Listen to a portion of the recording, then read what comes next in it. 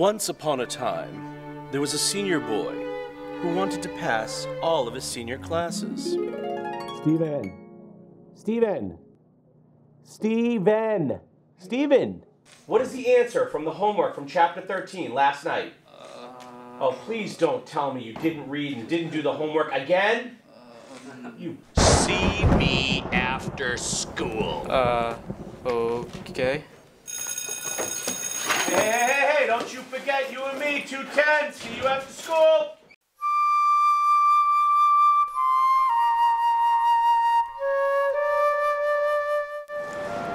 All I want to do is just survive the semester and graduate.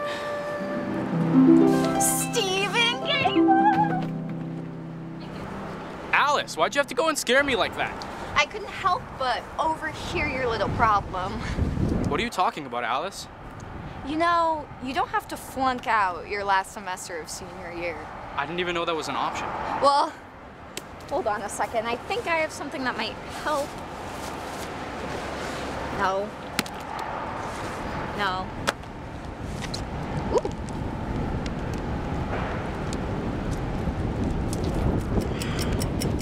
Nope.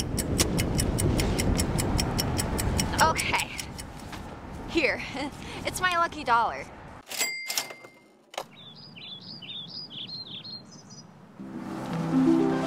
Bye, Steven! What a weirdo.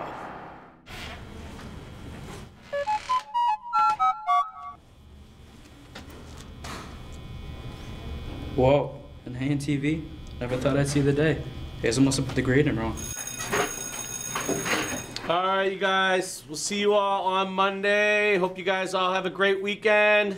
Stay safe. See you Monday, guys. Have a good one. Hi Hazel. I think you put my grade in wrong because I lost the homework, remember? Lost. You didn't lose the homework. You're funny. Listen, now that I have my best student here, I need you to sit down for this because it's some good news. You're being inducted into the National Technical Honor Society for your excellent work in this class. And I don't know what's going on. I mean, everything's coming up, Steven. You're one of the luckiest kids I know. I guess I am.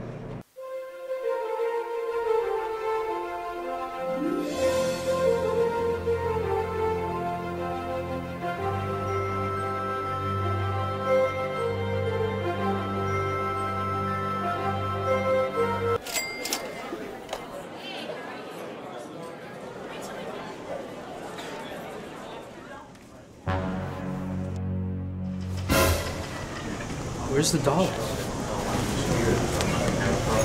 Alright, I expect everybody to have your textbooks and break out the homework from last night. And Steven, of course, where is your book? Where's your homework, kid? I lost it. Well, that's probably why you're the only one in the room that was not inducted into the Technical Honor Society last night. Nice job. Well, Steven, maybe if you weren't so full of yourself, you'd still have all of your good luck. Let us learn a lesson from our good friend Steven. One must not get too full of thyself, lest thou lose sight of what is important to them.